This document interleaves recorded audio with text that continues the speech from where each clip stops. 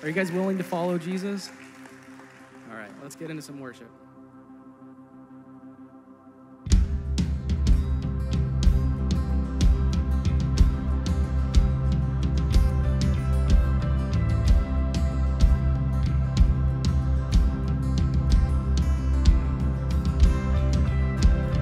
You make it easy to love you.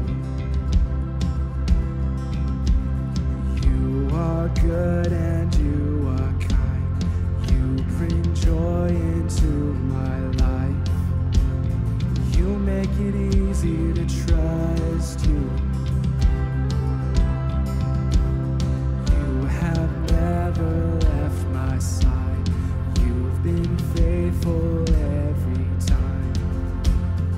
All I want is you. Jesus, all I want is you. You are the refuge I run to. You are the fire that leads me through the night. I'll follow you anywhere. There's a million reasons to trust you. Nothing to fear, for you are by my side. I'll follow you anywhere. Jesus, you came to my rescue. Took my place upon the cross. You redeemed what I had lost. Now my whole world's revolving around you. You're the center of my life. You're the treasure, you're the prize. 'Cause all I want is you. Jesus, all I want is you. You are the refuge I run to. You are the fire that leads me through the night. I'll follow you anywhere. There's a million reasons to trust you. Nothing to fear, for you are by my side. I'll follow you anywhere. I'll follow you anywhere. Oh, oh, oh.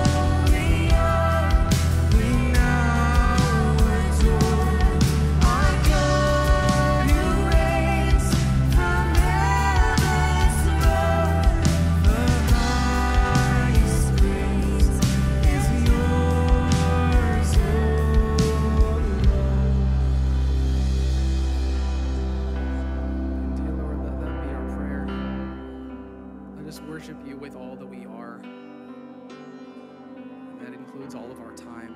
Just every moment that we live, help it to be to glorify you, to point to you, and help us to share you with those around us, not just with our words, but the way that we act. We thank you for this evening. Please open our hearts to receive what you have to tell us. And thank you for this day. And we pray this in your name. Amen. Announcements with you to get the evening started. The first few involve children's ministry and kids ministry. On Saturday nights now, we do have a full children's ministry, so all the way from nursery through 5th grade. They've been thinking about shifting from Sunday morning to Saturday evening. That's available for the little kids. Also, coming up the first weekend of June is the kids ministry move-up date. So this will affect kindergarten through youth. You can begin on June 4th and 5th to check your kids into the grade that they will be going into. So that's going to be a change for you if you have children of those ages. So rising 6th graders, they can join the youth in the sanctuary in here on Wednesday nights. They'll be in here. And then rising 9th graders can join high school group on Sunday nights. So that'll be a change for them. And then the graduating seniors who are at least 17 years old. So you have to be graduating and 17 can join us for Revive on Monday nights here at 6:30.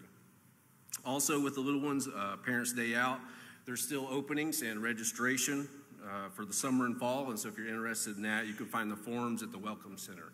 And we're growing, which is a great problem, but it exposes our needs, right? So there's a need for more ushers. We have issues on Sunday morning finding seating. So if that's somebody you would like to assist in and leading people and helping people on Sunday mornings especially, you can serve in that way. You can find the Start Serving page on our website or call the church office and we'll try to get you lined up and serving in that ministry. Also, right now, with all this going on with the abortion issue, there's a documentary out. It's called The Matter of Life is the name of it. May 16th and 17th, it will be showing at participating Regal Cinemas. And this movie is made to encourage us to get more involved in this issue, also to help us be more informed and equip us to pray more effectively for the abortion issue. And so if you need more information about that, the website you can visit is thematteroflife.org, and you can find information there. And so with that, let's stand up and say hello to family.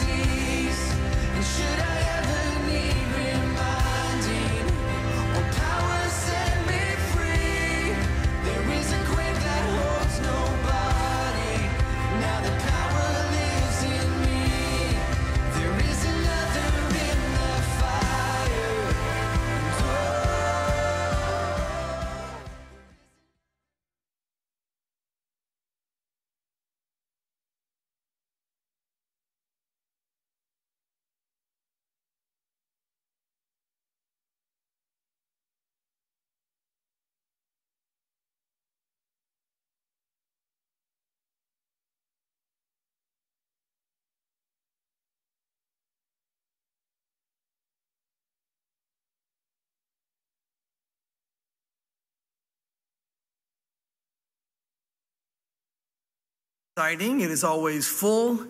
It is always satisfying. Lord, there is no better meal on the earth than your word. If there's ever a problem, it's me. So I pray that tonight you let my mouth be yours. I pray, Lord, you would fill me with your Holy Spirit.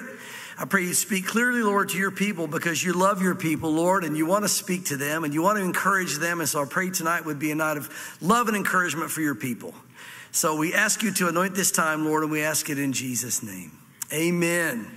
Amen. Chapter 20. Now, as we get into, remember, Isaiah pretty much, for the most part, is a book of the judgments of God. I mean, God uses Isaiah as a prophet to pronounce judgment against the nations, not just Israel and Jerusalem, but the nations. And so we're going to see some of that tonight and some of the things that God asked Isaiah to do. Pretty amazing what we're going to see Isaiah here at the very first do, and something I think, wow, again, I always talk about, I'm glad I'm not a prophet. The things the prophets had to do, I'm sure that God made it wonderful as far as his grace and his spirit, but it was a very humbling thing. Nothing wrong with being humbled, but you're going to see here what God asks Isaiah to do. And then when I tell you a little bit more about Isaiah, of course, just hear what it says. Chapter 20, verse 1. In the year that Tartan came to Ashdod, when Sargon, the king of Assyria, sent him, he fought against Ashdod and took it. Now, Tartan, that's just a name. These are titles. Sargon is a person. Kind of sounds like an evil character from a movie, doesn't it? Sargon is attacking, quick, gather the forces or whatever. Well, Sargon really was. Tartan just means commander-in-chief.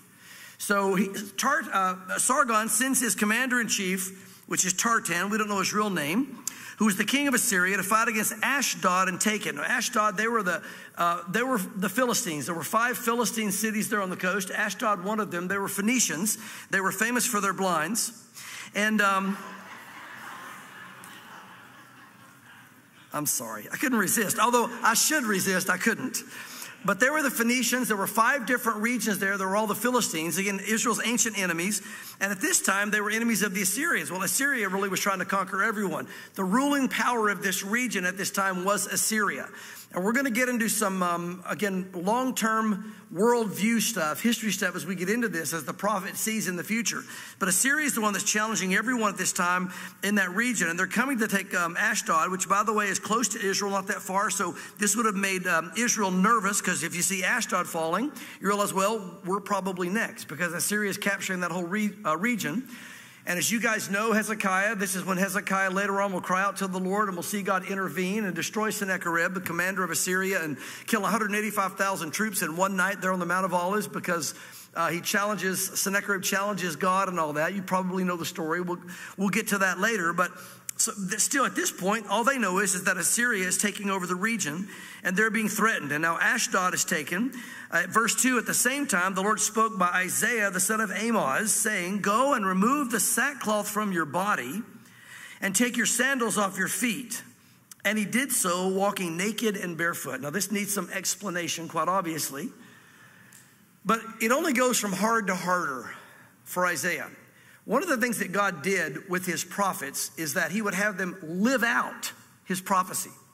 He would have them act out his word. When you look at the prophets throughout Scripture, I mean, these guys they're building miniature, Jerusalems and knocking down walls and crawling through the walls and, doing all these things. They lived it out. So they were very demonstrative. They were very, the prophets of old, they didn't just build a picture for you mentally as they shared the word of God. As they shared, you could see the word of God. It was a gift God gave them. But in addition to that, they were acting it out. I mean, they were literally doing what God was telling them to do. Now, in this case, God is making an example of Isaiah to show them what was going to happen. And when I say it went from hard to harder, he was already wearing sackcloth. Sackcloth is a very uncomfortable material. Probably the closest thing we have here to sackcloth would be a potato sack. So if you've ever done those, potato sack races where you hold on to it and put one leg in it, imagine wearing that on your body. And you feel how rough that is. That's what he was wearing. Now, why would you do that? It was a sense of the prophet showing to the people, God is miserable with where we are right now. And I'm showing you visibly how miserable it is. This is uncomfortable. God doesn't like it. I don't like it. You shouldn't like it. And you should repent. So sackcloth was a sign of misery before God, or discontent, or itchiness, or just unsettled. You couldn't be comfortable. Something's wrong. It's not right with God. And those of you, when you've slipped away into sin, maybe for a temporary amount of time, that feeling that you have, it's just not right. Something's off, and you know what it is. You know you're not walking with God like you should. And the pastor says, hey, now, if you've fallen away from the Lord and you need to make it right today, you're the one out there that goes, and we've all been there from time to time in some area where we're struggling, and the pastor says, it's time to come back. And you feel that sense of, I know I need to. It's not right. Something's not right with God. That's, in a sense, spiritual a sackcloth that you're wearing. You're not in that good relationship, a comfortable relationship with God, I might say, in that sense. But here he is wearing sackcloth, showing the nation where they are before God. And then he says, now, take the sackcloth off. That would have been good news. Thank you, Lord. I can finally get this sackcloth off. And take off your sandals. Well, that's not so good. How long will that be? Because it's all rocks over there. If you've ever been to anywhere near Jerusalem or that region, it's all rocks, right? And he says, walk around naked and barefoot. Now, Lord, it was bad enough. And now it's this. Let me explain the naked part. it wasn't fully naked, as we would think. God wasn't asking him to be totally nude. Now, you may read, if you're a studier, you may read some commentators who say they believe it was totally nude. And who knows? We may get to heaven and find out, yes, it was. I don't believe so, because they considered in that day, when you read the writings of the ancient Middle East, you'll find that they referred to someone naked when they were in their underwear, basically, what we would call underwear. Now, that doesn't sound much better, right? But at the same time, it's not totally nude. It would have been like for 3 years, God calling you, if you're a prophet of God. Now, let me back up before I even say that. Isaiah was a man of honor and dignity. He came from a family of dignity and honor. He was the prophet of Israel. He was renowned. He would be, if you will, whoever the famous pastor is you can think of in our nation. He was the Billy Graham of his day. That's probably the best analogy I can give you. So imagine if God said to Billy Graham, I want you to do your crusades in your underwear. Now, we smile about that. Oh, my goodness, that's kind of, well, how could you even say that? That's what God's asking Isaiah to do. And I want you to realize how serious this was and what a big step this would have been in obedience for Isaiah. He's a man of honor and dignity, and he's saying, I will be so dishonored and so humbled if God asks me to do anything God asked me to do. And that challenged me, because I started thinking, would I be willing to do anything, no matter how dishonoring or humiliating or embarrassing it was, if I knew that it was God? Now, God's probably not going to ask you to walk around for 3 years in your underwear, so if you do that, I wouldn't advise that. But if you were a prophet of God, and you knew you heard from heaven, and you knew that God said, I want you to do this, as an example to the nation of Israel, imagine how humiliating. Lord, I will do this for you. Any honor, any dignity in the world's eyes, out the window. But isn't that how we're supposed to be as believers anyway? Don't get me wrong, not trying to be dishonored, not trying to be humiliated, not trying to be embarrassed. That's not what I'm saying. Willfully obnoxious or something is not my point. I'm saying, as followers of the Lord, are we willing to lose our reputation? Are we willing to look even foolish if somebody, you mean you believe the Bible literally? Hey, guys, come here, you got to meet this guy. He believes the Bible literally. What an idiot. Yeah, I do. I do. And I'll stand naked before you in my honesty and naked before the world. I believe in the Word of God literally. And I would rather stand before God one day and him say to me, Mark, that was foolish. You shouldn't have believed my word. You were wrong. I'd rather hear that than stand before him one day and him say, why didn't you believe my word? I gave it to you clearly in the Bible. Oh, foolish not to believe all that the prophets have spoken. Remember what Jesus said to the disciples on the road to, not Damascus, but the Emmaus Road? They said, well, I know that this, that everybody said that, and they were saying that he rose from the dead and all that. And he said, oh, foolish ones, not to believe the Bible. You see, when somebody's mocking you for whatever, and that's an easy example to pull out, you're not the one that's foolish. You may be embarrassed and humiliated in the world's eyes and have people mocking you, but in God's eyes, you're the honored one. You're the elevated one. You're the exalted one. You're the one that he's going to say to you one day, well done, good and faithful servant. And Isaiah, he said, I'm laying it all down for you, Lord. You asked me to do it, I'll do it. And so it wasn't just the humility and the embarrassment of a Billy Graham of the nation walking around in his underwear, doing his outreaches in his underwear to make a point. In fact, basically what God was saying is, you are stripped naked before me in heaven. You are ashamed to heaven. This is the way that Isaiah feels right now, embarrassed in front of everyone in the nation. That's what I feel about you right now as a people. Wow. And he wanted them to see that, and he wanted a servant who would be willing to lay it all down and say, Lord, if you want to use me to show the people that, I'll do it. I may not be a popular pastor. I may be embarrassed. I may be made fun of. I may be mocked. I may end up with, CNN or people with, placards out front walking around, but I don't care. I'm going to do it in love, but I'm going to do what you told me to do. That was Isaiah. See, this is what's good now. But it wasn't just that. It was now walk around barefoot. That's really hard to do on rocks. And I'm telling you, the whole Middle East, as I said, it's all these rocks. So God made him walk around very uncomfortably. God made him live a life of humility and embarrassment for 3 years. Now, there's some that say, well, maybe it wasn't always wearing that underwear, if you will. Maybe every day for 3 years he wore it for a certain time in front of the people and would prophesy or whatever and then put his clothes back on. We don't know. But look, the way I look at it is, whether or not it was all the time or just part of the day, that's very humiliating. Yeah, I'm glad I'm not a prophet, I mean, think about it. Put yourself in his, well, he didn't have sandals. I was going to say, put yourself in his sandals. Put yourself in his bare feet. And imagine, again, this is amazing to me what God asked him to do. But again, God again was making the picture. That's what you're like to me. You're an embarrassment. You're a humiliation. You should be ashamed of yourself. And now he's going to speak of their shame. He says, now verse 3, then the Lord said, just as my servant Isaiah has walked naked and barefoot for 3 years for a sign. Again, living it out in front of you. For a sign and a wonder. Notice this. This is what really gets me in this. Against Egypt and Ethiopia. Now stop. That's not really the end of the sentence, but stop there for a minute. What he's saying is, I want you, Mark, let's make this personal for a minute. I don't want to do that because paint me pictures you can't get rid of. I'm your pastor. Let's go back. Fill in the Isaiah. I want you to walk around in your underwear for 3 years because of 2 nations that can't see you and don't even know you're here to make a point.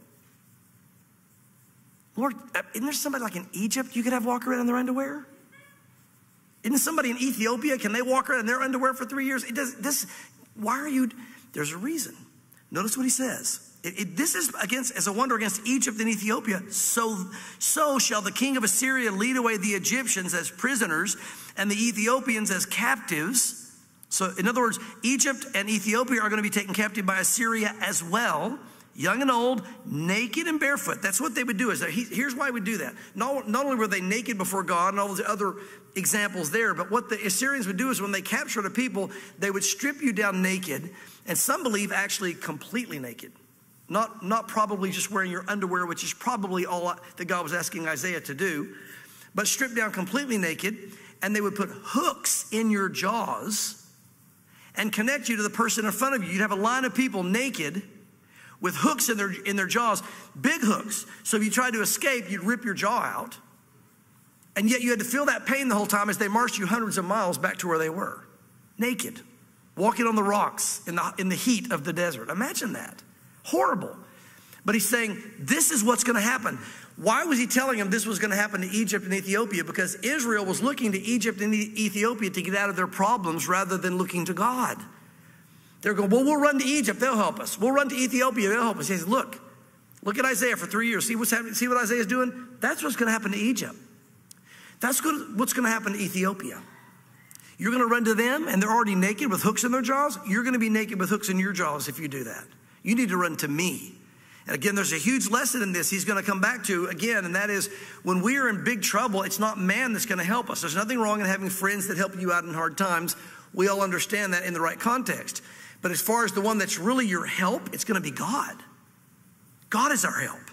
And he wants them to learn that. Notice what he says. He says they're going to take them captive, young and old, naked, to the shame of Egypt. It was obviously shameful to be naked. He says they shall be with their buttocks uncovered to their shame. So God gets very detailed. They're going to be bare-bottomed, we'd say. I mean, he doesn't hold anything back here. How embarrassing. You know, and that's not as embarrassing as the whole body being naked, but even at that whole point, it's humiliating. It's embarrassing. And he goes, they'll be ashamed of Ethiopia, their expectation, and Egypt, their glory. They're going to be afraid and ashamed of them, he says. And the inhabitant of this territory will say in that day, that is Israel, surely such is our expectation. Wherever we flee for help to be delivered from the king of Assyria, how shall we escape? In other words, we can't run to Egypt and Ethiopia because they've already been captured, and we can't run to them, or they're going to be captured. They can't help us any, so we shouldn't look to them. And so now we see again Isaiah being faithful to his father to humiliate himself to the point of almost total nudity for 3 years to be a testimony and a witness. Notice this, that the children of Israel might be saved. You know, I can think of someone else that was faithful almost to nudity so that his people could be saved. And that was Jesus when they stripped him and hung him on a cross. Most believe he probably was wrapped in a loincloth, we would say modern day underwear, and that was it. And nailed to the cross, bleeding. The God of the universe. You know, I think about Isaiah humbling himself that way, going, Lord, wow, that would be so hard. I don't know, could I do that? Could I humble myself that way for 3 years? How embarrassing, you know? And the God of the universe said, I'm going to do it. I'm going to become a man, and I'll let them strip me down to my underwear and mock me and spit on me and make fun of me. And everybody it'd be to my shame. I'm not doing it just because I want to be ashamed. I'm not doing it because I want to be humiliated. I'm doing it because I love you. If you don't think Jesus loves you, you have no clue how much he loves you. How many husbands in this room would walk around in their underwear. That's not a good, let's get, but there's got to be another example.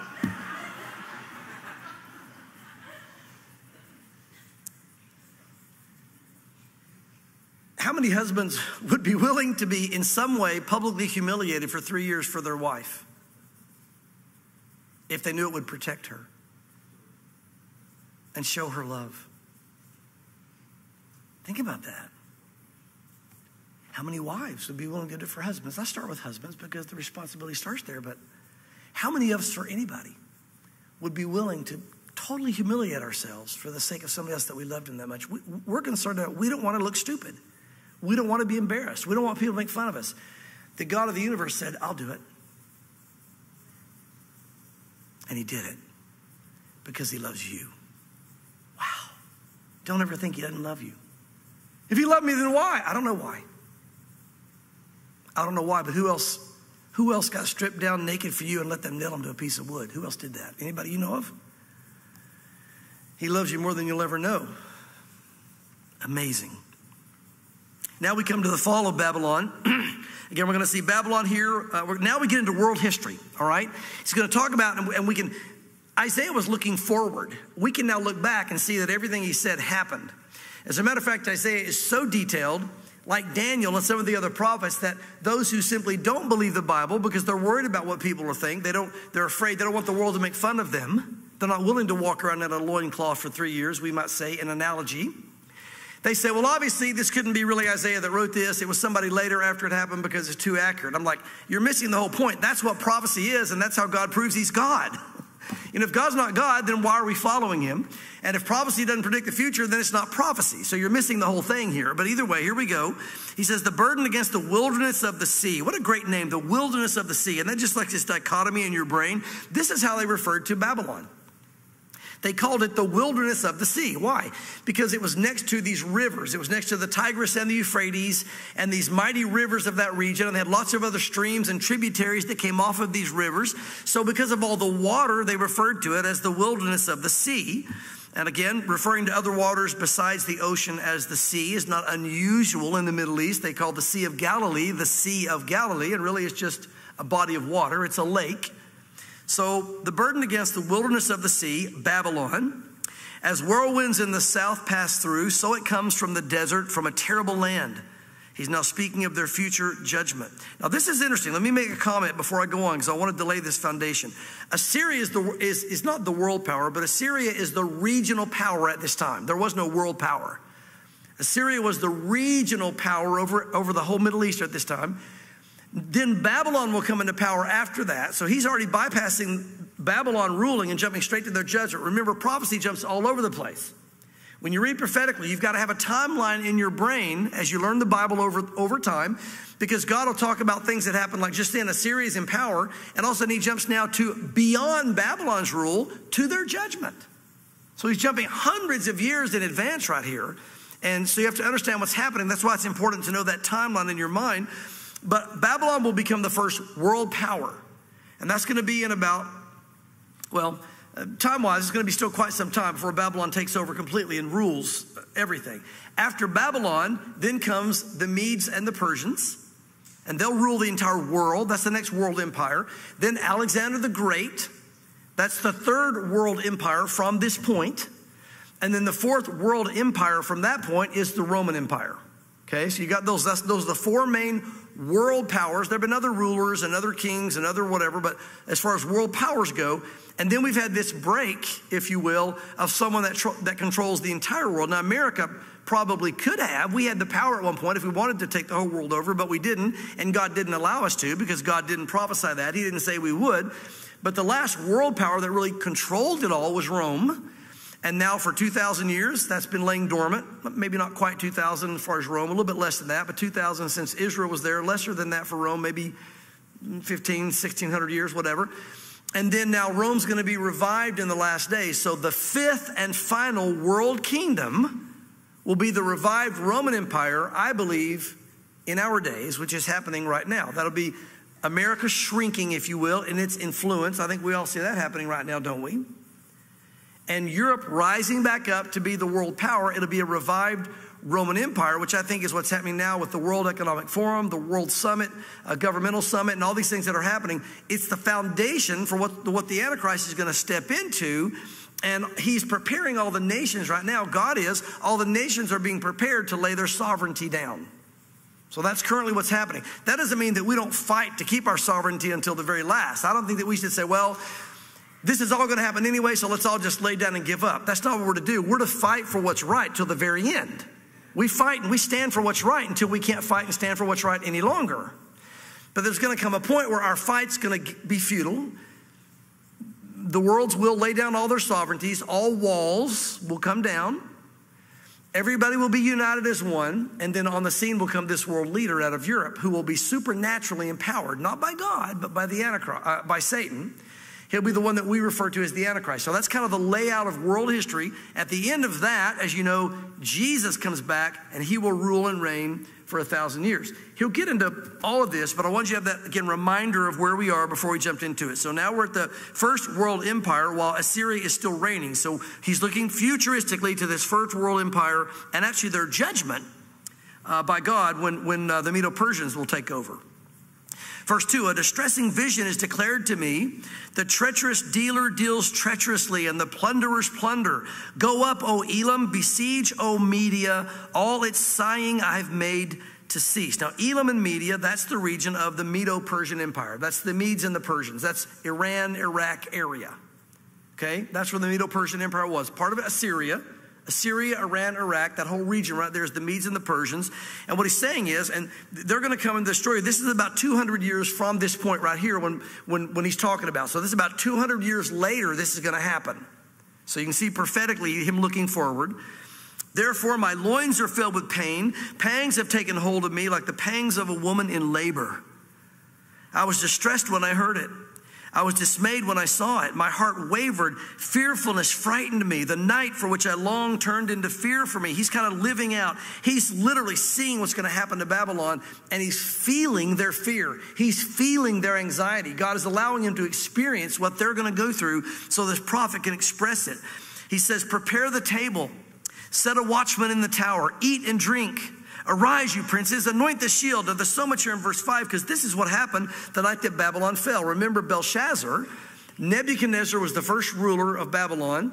His grandson, Belshazzar, sometime later was ruling at this time. And remember, Belshazzar was having a party with the implements of God from the temple. You remember the story in Daniel chapter 5. They'd taken all the things that they captured from Israel when they overthrew Israel and took them captive into Babylon. They brought all the things from the temple into the banqueting hall, God's holy articles. And Belshazzar's throwing a party. They're drinking out of them. They're having this big party. And yet right outside the walls of Babylon is the Medo-Persian army, ready to attack and destroy them. And they're in their partying. Like, say, you know what? I'm not going to worry about it. You know, eat, drink, be merry. Tomorrow we'll die. Just let's party up while we still can. It's this whole attitude of, you know, don't worry about tomorrow. Let's just live how we want now. Is that not how many people live today? You know, who cares about tomorrow? Who cares about what's going to happen? I don't care. I'm not even thinking about eternity. I'm glad God worked for you, but eternity, I'm not even thinking about it. I'm just going to have fun. Well, one day your fun's going to stop. And then suddenly eternity is thrust upon you. What then? I remember hearing Charles Finney, a famous evangelist. I believe he was in the 1700s, maybe the 18. I don't remember off the top of my head. Many of you heard of Charles Finney. You might know, just a great revivalist and all this. And he said he was a lawyer. And he said he realized something was missing in his life. And he said, somebody asked him, so Charles Finney, what are you going to do when when you graduate high school? I'm going to go, or when you get out of law school. Well, I'm going to finish law school and go on and get my practice. What are you going to do after that? Well, then I'll just do the law the best I can and try to make up a good inheritance and build all this. Well, what then? What after that? Well, then I'll just try to, I guess, if I'm older, live out my life comfortably, and I guess that's what I'll do. What after that? And he realized, I don't know. I never thought that far ahead in my mind. And that's what led him to Christ. He said, you need to have a plan because this world's temporary. It's going away fast, and you need a long-term plan. How many of us in this room have long-term financial plans? Maybe not everyone, but no doubt some. And yet, how many of us in this room have eternal plans? Probably all of us, or most of us as believers here. But how much of the world has long-term plans or portfolios? They think about the temporary, what about after that? What then? See, you got to think beyond that. And so Belshazzar was like, partied up. We don't care. Prepare. And that's what this is talking about. Prepare the table. We're having a big party tonight. We're going to bring out the implements of God from that we took out of Jerusalem. Set a watchman in the tower. Look, put somebody up there. Let them watch the Medes and the Persians. We're going to party tonight. It's on me. Everybody's invited. Eat and drink, which is what they did. Remember the writing on the wall?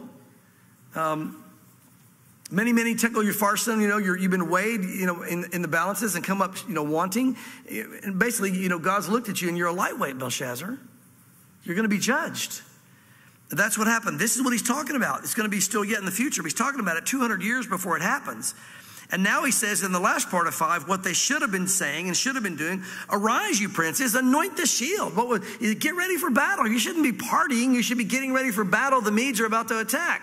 Why anoint the shield? That was something they would do when they'd go into battle. You take oil, rub it all over your shield. So when you held the shield, if a spear hit it or a sword or an arrow, whatever, it was more likely to scoot off. Somebody runs at you, and they hit this slick shield. They may slip to the side and you can stab them or whatever. So they put oil all over their shields for battle. That's what they should have been doing. For thus the Lord has said to me, go, set a watchman. Let him declare what he sees. And he saw a chariot with a pair of horsemen, a chariot of donkeys, and a chariot of camels. By the way, and he listened earnestly with great care. That caught my attention, chariot of camels. They use sometimes on rare occasion camels for chariots. I've never seen that, but they did. I was reading today, there's still some places that use camels to pull wagons and chariots. That's kind of a funny sight to me. But either way, he sees the battlement coming toward him, and he listened earnestly with great care. And the watchman cried out and said, a lion, my lord. Now, the lion was the symbol of Babylon. And now we see the lion being attacked, if you will, by the Medes and the Persians. I stand continually on the watchtower in the daytime, the watchman was saying. I've sat at my post every night. And look, he's speaking prophetically. This is a prophetic picture of what God is showing him. And look, here comes a chariot with men with a pair of horsemen. Again, you had to remember Elam and Media, the Persians here attacking. That may be symbolic, the pair of horsemen, the Medes and the Persians. They're coming in to attack you, Belshazzar. And he answered and said, Babylon is fallen, and all the carved images of her gods has broken to the ground. Oh, my threshing and the grain of my floor, that which I've heard from the Lord of hosts, the God of Israel, I have declared to you. It's really interesting the way that the Medes and the Persians conquered Babylon. The Tigris River literally flowed through the city of Babylon. And they had gates that were down in the water so that you couldn't get in through that way to block it. And of course, you had a water supply and all that went there. Well, what the Medes and the Persians did was they blocked up the water enough upstream. They dammed it up somehow enough upstream to where it made the water level drop low enough where their armies could go under those gates. And while Belshazzar and all those guys were in there partying, they just walked right into the city. They came right up in the middle of the city and found a bunch of drunk people partying. All the leaders drunk, and they just wiped them out. Easy victory. Now, they had this great confidence that nobody could conquer Babylon because the walls were like 300 feet tall. And there were something like 6 chariots across wide. They were massively thick and high walls. So they said, nobody can ever break in and conquer Babylon. No, not by breaking the wall down, maybe. But God, when it's time to judge, nothing can stop God from his judgment. And so God had a better idea, just drop the waters, go under the gate, and just walked in and conquered them. And so again, a tragic end to a place that was being judged by the Lord, Babylon. Now he goes and prophesies a proclamation against Edom. Remember in your mind, Amy. Everybody remember I showed you the other day, AME of the Ammonites, the Moabites, and the Edomites on the other side of Israel, okay? If you have that picture in your mind, if you were here, it says, I used the first letters of each of those, so you'd remember that picture in your mind. Now he talks about Edom. They're in the lower area, Edom and Dumah. Dumah is that lower area down where Petra is and all that region. And so is Seir, which is one of the heights there of Petra, one of the mountains of Petra. That's why it's called Seir.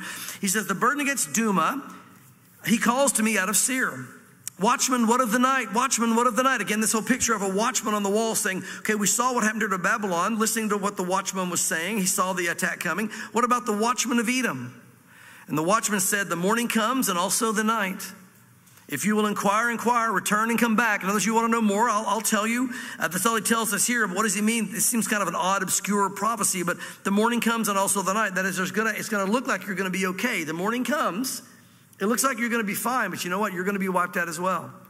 You're going to be taken out. You're going to be destroyed. And so the night is coming. So kind of this obscure prophecy, but speaking of them thinking they're okay, and then sudden destruction comes on them as well. Now he goes to Arabia, which we know is Saudi Arabia today. The burden against Arabia.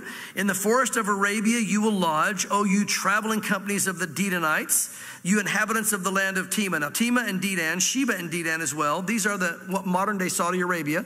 That's this region here. They also are going to be judged. He says, bring water to him who is thirsty. It's a very thirsty land.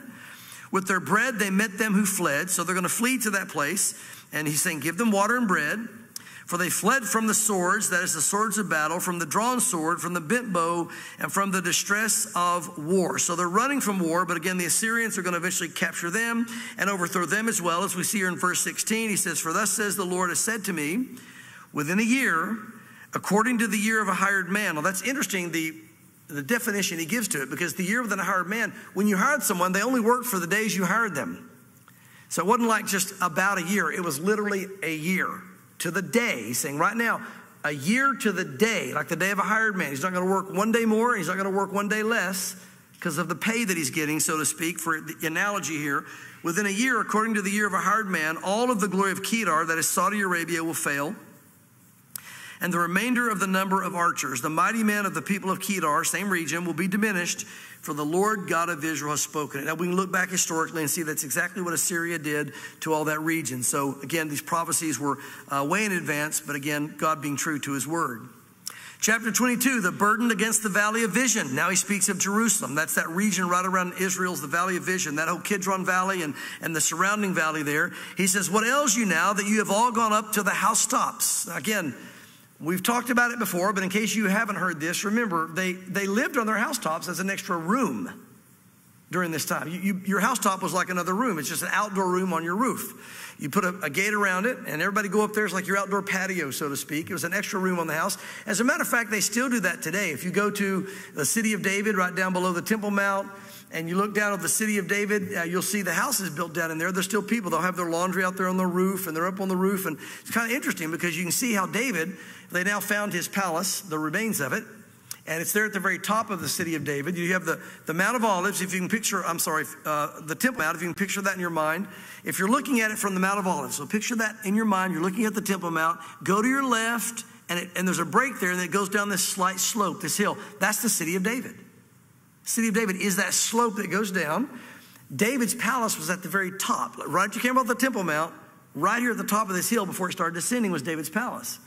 And so when you see that they use their rooftops for another extra room or whatever the case might be, now you understand how David went out on his rooftop or his balcony or patio or whatever he went out on, and he could easily look down at all the rooftops in the city of David. He saw them all the way down. And there's Bathsheba. So again, you can see how that could happen when it talks about them on the rooftops. Well, now they're back up on their rooftops here in this prophecy. And here's why. Notice this. They've got up on their rooftops because it was also a great vantage point to see what was going on in the city. And why would they all go to their rooftops to see what was going on? Look at verse 2. You're full of noise. A tumultuous city, a joyous city. Which is it? In other words, everybody's in their house, imagine, and you hear this uproar of the people. And go up on the roof, let's go. And everyone's up on the roof to see what's happening. Everybody's on the roof looking at the city to find out what's going on, trying to get a good view. And they're going, is everybody rejoicing? Is this a loud noise of rejoicing? Is something happening we don't know about, we need to see? Or is this a sound of sorrow? Are we being attacked? I mean, what's going on? So the prophet asked the question, is the noise because of tumult or because of joy? And now he answers it. Your slain men, obviously it's not of joy, because he starts out saying it has to do with those that are slain. Your slain men are not slain with the sword, nor dead in battle. They're dead and they're slain. You can see them from your rooftop, in other words, but it wasn't because the army came in. All your rulers have fled together. They are captured by the archers. All who are found in you are bound together, and they have fled from afar. What he's saying is you're under siege. And we know historically what happened. They were put under siege again by Babylon. And when Babylon put them under siege, he's looking prophetically to that time, all their people start dying, start running out of food, start running out of water. Then people begin wailing in the streets, I need food, I need this, or whatever. So everybody go on the rooftop, what's the noise, what's the thing? And they see people laying dead in the streets. They hear the tumult, and they say, you're not dead by sword. There's not an army coming in. You're still behind the walls of Jerusalem. But now your people are dying because they don't have any food. They don't have the supplies that they need. Therefore I said, look away from me. Now we see the weeping of the prophet. It reminds me of Jeremiah. And here in the sense that when the prophet sees what's happening to his people, he begins to weep. He says, look away from me. I will weep bitterly. He's weeping over his people and their judgment because they wouldn't repent. They brought it on themselves. Do not labor to comfort me because of the plundering of the daughter of my people. For it is a day of trouble and treading down and perplexity by the Lord of hosts in the valley of vision, breaking down the walls and crying to the mountain. Elam bore the quiver with chariots of men and horsemen, and Kir uncovered the shield. So you see Medo and Persians here again are involved. They've been involved in battle as well. It shall come to pass that your choicest valleys shall be full of chariots, and the horsemen shall set themselves in array at the gate. So even as Babylon was attacking the Medes and Persians before they were in a place of power, they were joining in. And oftentimes when people would attack Israel, their enemies would also join in. They still do it today. You'll see them attacked from all sides because everybody tries to take advantage of that when they're getting attacked. And notice the reason. This is so huge to me. I have this underlined with stars on either side of it just because of what it said to me. Verse 8, he removed the protection of Judah. What a sad sentence. In other words, God didn't really have to bring judgment. We know that he did. But all God has to do to a nation, like he did to Israel, all he has to do to America today is remove his hand of protection. Do you think that God has been protecting our nation over the years? Absolutely. And this has nothing to do with us being a sinless nation. Nobody's saying that. It has nothing to do with being a perfect nation. That's not the point. The point is because there are so many believers here, God has protected America. And by the way, the only reason that America hasn't been totally wiped out right now is because of you guys. It's astounding to me to understand from a biblical standpoint, the reason God hadn't judged America for 60-some million babies we've put to death through abortion, which is the big issue right now. The fact that we're just thumbing our nose at God and we're changing God's structure of how he created mankind. We're changing all the rules and saying, it's not like you said, God, when it comes to people. And it's not like we're going to change everything. We're making our own rules. We're going to do it. Typically, God brings judgment in on nations like this. And I think eventually there will be judgment brought in on us if we don't repent as a nation. And some would argue that it's already started. But the reason that we're not judged right now is because of you guys. God's protecting America because of the believers. That's one reason. And the second reason is the believers in America that are standing with Israel. God said, if you bless Israel, I'll bless you. So you have the two reasons, believers and blessing Israel. If we quit blessing Israel and the believers are all gone, what do you think is going to happen to this world? Again, when the rapture takes place and all the salt of the earth is removed worldwide, you talk about the meat rotting really fast. It's going to turn so ugly overnight, you can't even imagine. I mean, look how fast things changed with COVID, how quick, overnight. The whole world changed like that. Imagine if all of a sudden all of the salt and light of the world was just gone, right? Now, the Lord's still going to be working with his Holy Spirit in the earth. There'll still be some saved after that. But imagine what this world's going to be like. All he has to do is remove his hand. I think about, you want to see a personal example of it. How many of us as Christians, we've not been walking with the Lord the way we should either. And God still protects us, doesn't he?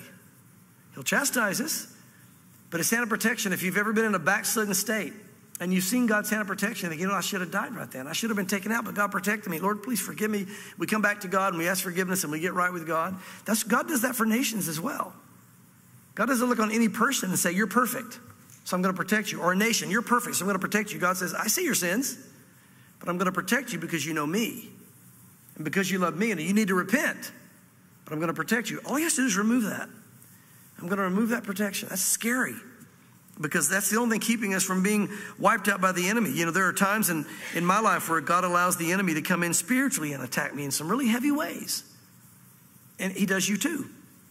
That's how I know he does you. Because all of us, God allows us all to go through testings and trials.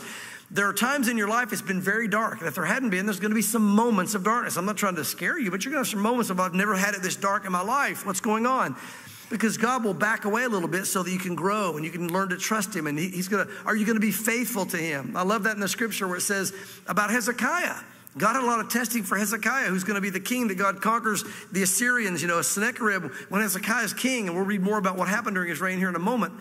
But with Hezekiah, it says, God withdrew from Hezekiah to see what was in his heart. Wow. If God withdrew from you tonight, you would realize how much he's protecting you. And you would realize how much of his spirit is what keeps you in good spirits. What happens when God withdraws? Do we yell at him? Do we get mad at him? I can't believe, God, you would do. I wondered, Mark, what would happen if I just backed away a little bit. When I first got saved, it was like, all of you guys, you know what it was like. Remember when you first got saved? It's like, man, this is the best. I mean, it's just the best. It's like the baby just being carried around by daddy all day. You know, all they have to do is just you know, whatever you want. What do you want? Here, have this. You just do whatever. You love them. You're having a great time. Everything's new and exciting, and you're so protected, whatever. And you think, I could never turn away. This is, God, you're so good. And then one day God begins to kind of say, you know, now I'm not going to, I'm still here, but I'm not going to hold you as close. I'm not leaving you, but I want you to learn to walk with me. And I want you to learn to, you know, there's going to be troubles in life. I want to prepare you. You've got to be ready. I want you to grow. And it doesn't feel the same. How do we respond to God? Some of you tonight, it doesn't feel the same. So what's your feeling about that? What's your thought about that? Are you upset with God? God, where are you? Maybe God is just saying, I just want to see what's in your heart. Here's God's question. Will you love me even when it doesn't feel good?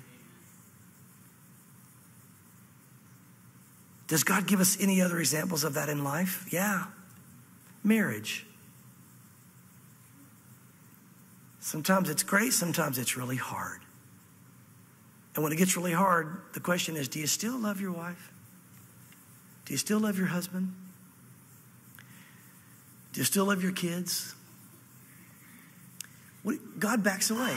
God backs away. He says, I want to find out. Do you love me even when it doesn't feel good?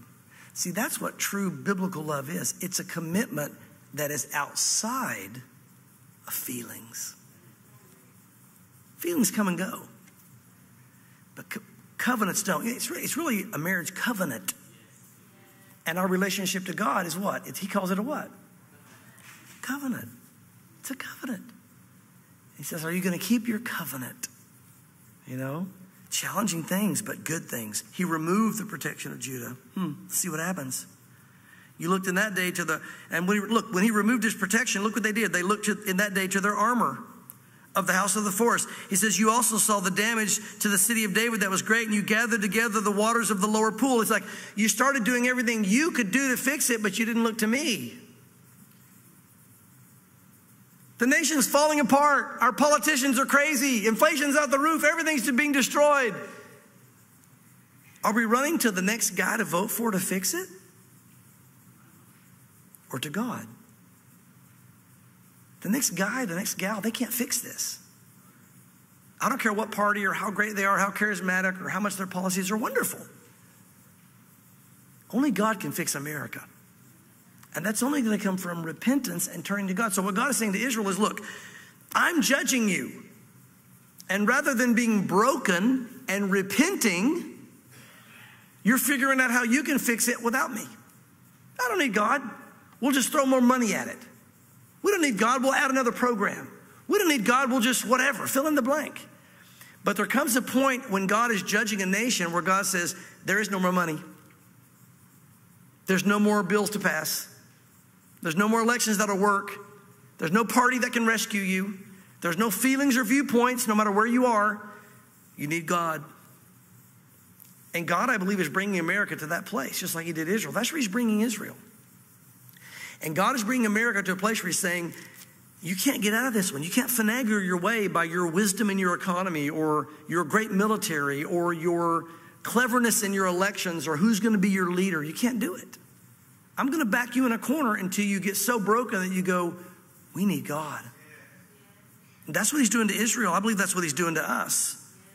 So there's a lot of analogies here that cross over. Notice he says you've gathered water. You're getting your guns together. You've got your lower water. You're storing up your food. And by the way, there's nothing wrong. And we talked about this. If there's going to be like shortages of this and that, there's nothing wrong in having a generator, a little bit of food, a little bit of water. That's wisdom. There's nothing wrong in that. But if you think you're going to store up enough to survive a nation that God's going to judge, it's not going to work. Now, Joseph did it, but he had the whole government behind him and put 7 years worth of grain away, right? In massive silos. What he's going to make the point is there's not enough water you can store. There's not enough food you can store. There's not enough stuff you can do if I'm going to bring judgment. Now, here's the good news. Remember what he said earlier in Isaiah? If you remember this or not, but he said earlier, he said, when I start judging the nation of Israel, and I will remove their food and their water and I'll start taking all that away, he said, when I start judging them. He said, however, for the righteous, it will be well. What does that mean? I don't know, but I like it. You know what it means? I'll make sure you have food. I'll make sure you have water. You did good putting a couple of months away, but this is going to last for 3 years, for 5 years. You're going to need more than that. You're going to need me, Mark. So you did good. You're being wise. You're not being foolish. You're planning. Good for you. But you can't handle this. This is way too big for you.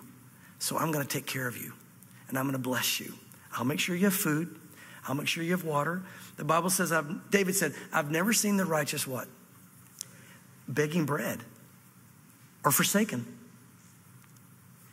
How is he going to do it? I don't know. I know with Jacob and his family, they were in the famine. There was that 7-year famine. For the first 2 years, they didn't even know their brother was running the world. He didn't know his son was running the world, down there with Pharaoh. At that time, the world power, so to speak. And God fed them in the middle of a desert for 2 years.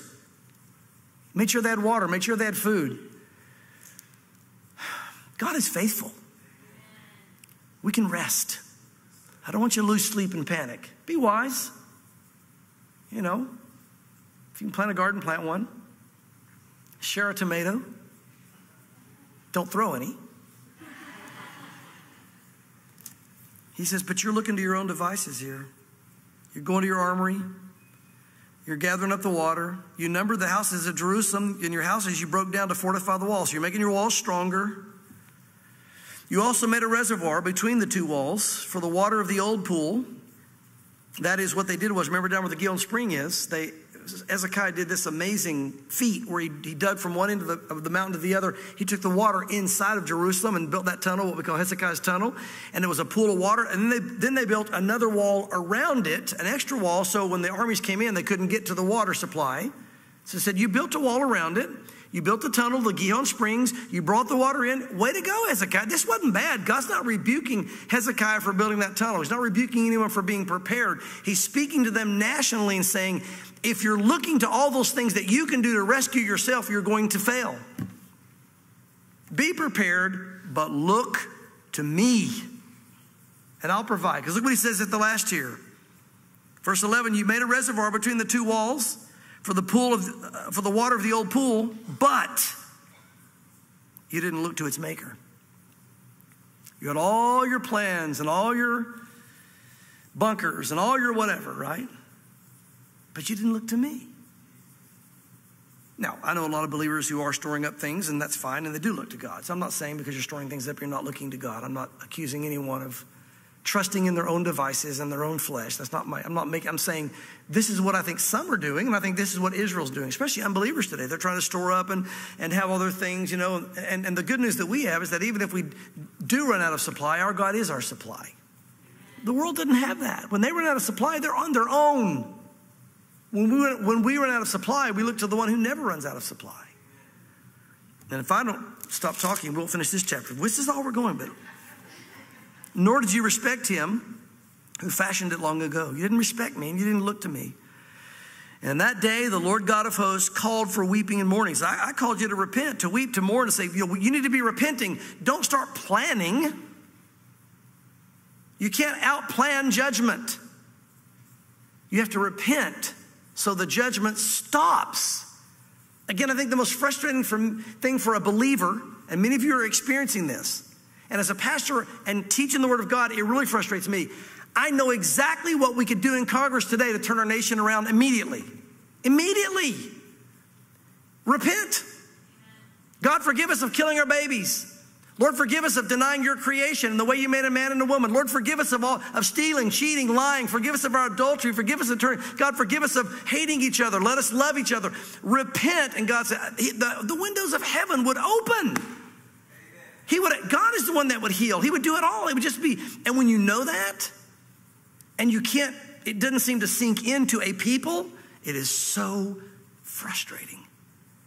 It's like, I know the answer. It's like when you're watching, animals that are killing themselves. They're trying to get away or something, jumping off a little cliff. You see situations. I've watched animals. Sometimes you can't help them. They're doing things that are destroying themselves. Say, stop doing that. You're going to die. But you can't communicate with them. They don't understand. They continue to kill themselves and jump off the little cliff or whatever. Right? Trying to run because they're scared from something else or whatever the case might be. And it's like the same thing with us. We're throwing ourselves off cliffs when all we have to do is repent. If we would just repent. But here's the thing, guys. Where does it begin? It's easy for me to stand up here and go, America needs to repent. What about Mark? What do I need to repent of? I need to make sure that I'm clean before God. You need to make sure you're clean before God. Judgment begins where? At the house of God. So if we repent, then that light shines to the nation. So we can point to America and say, America needs to repent. We can point to our leaders and they need to repent. But it's got to start with us. The whole principle is we're the ones. He says, you didn't look to me.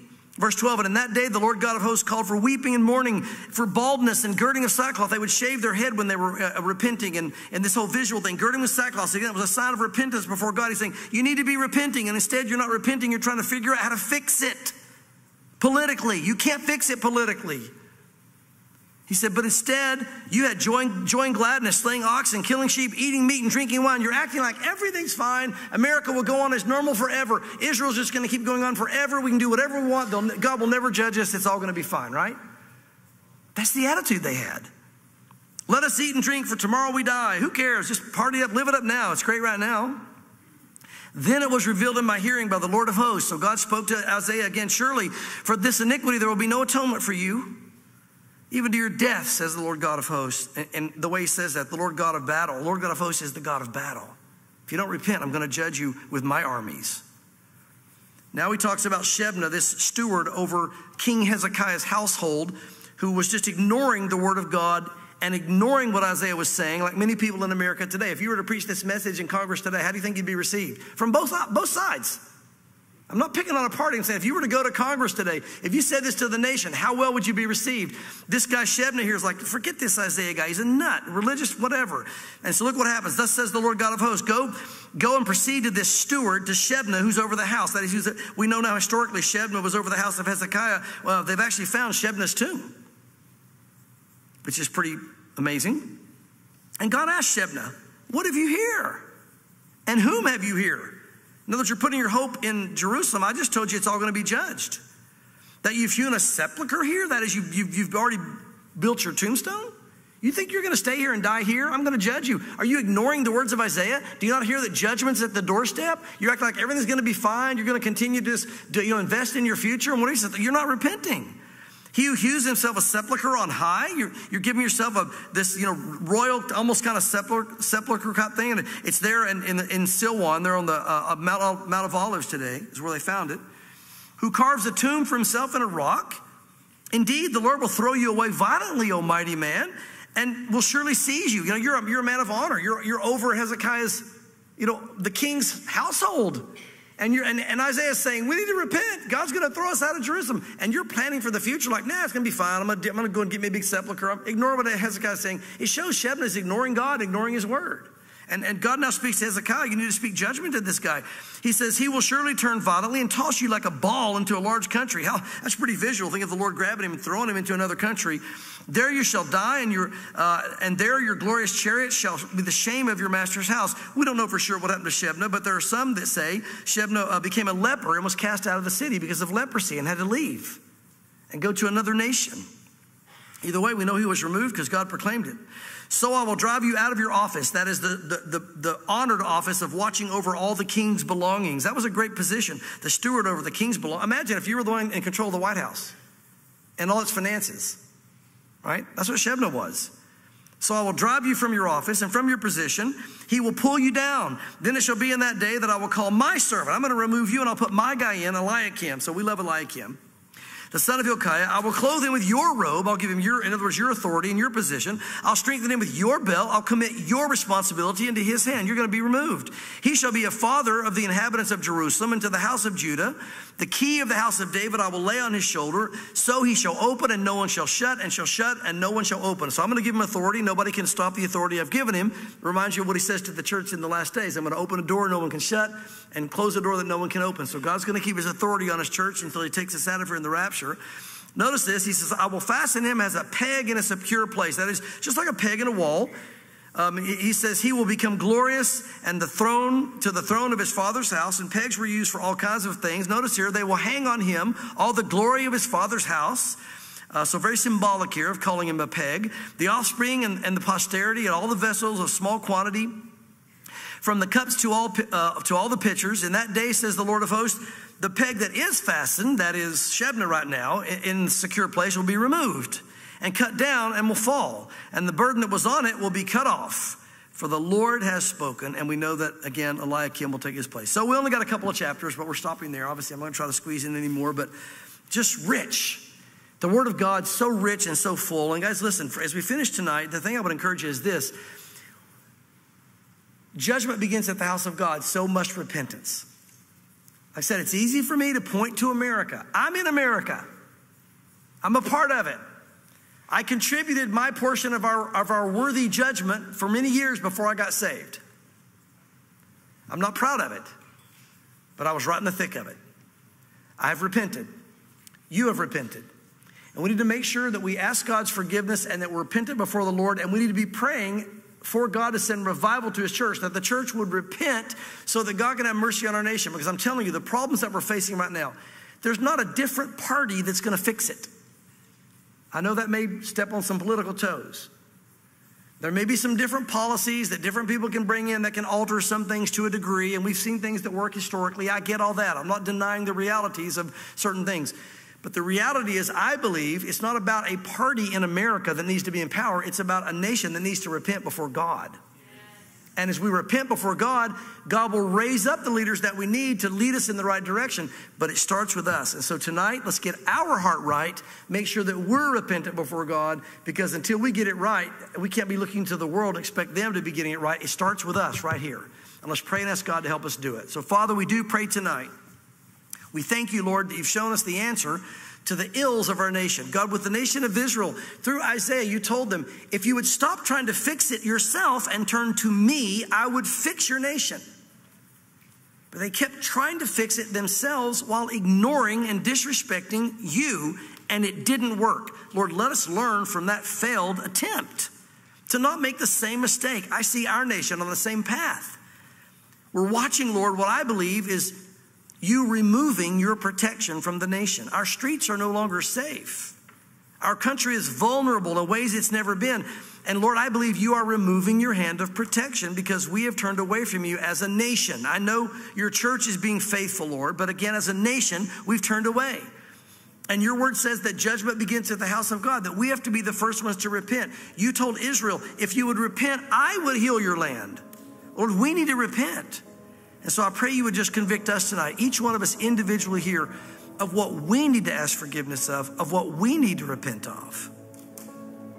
Not pointing at others, but Lord, looking at ourselves and getting right before our God. And then, Lord, from there, we'll let you take care of the rest. Have mercy on us and have mercy on our nation. God, send revival to your church. Send a spirit of repentance and brokenness to our nation. And Lord, let us realize that collectively we are to blame before your throne as a nation. Let us accept our guilt. And Lord, we ask that you would now have mercy on this nation, even as you have mercy on us, and restore us. Only you, God, can fix our problems. So God, heal our land. Fix us, Lord. And we repent before you tonight. In Jesus' name, amen. Amen. As always, if you guys need prayer, we are up here to pray. So love you guys. Let's stand and worship the Lord, and let's go out praising our God.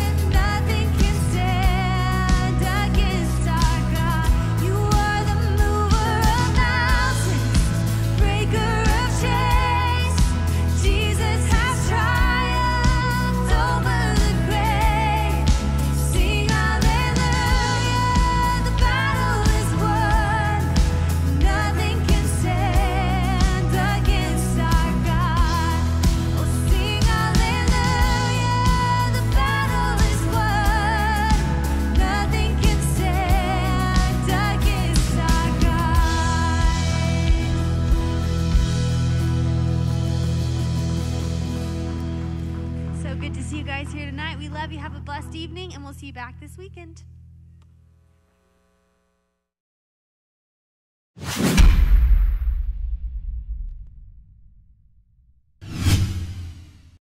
Hey everyone, thanks so much for tuning in to our live stream. We love and appreciate every one of you. If you're in need of prayer, please call the number on your screen or visit the prayer page on our website and let us know how we can pray for you.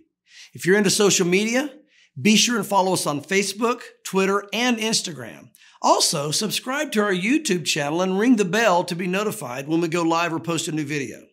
And lastly, you can download our church app by going to calvaryknoxville.org/app. Thanks again for watching, and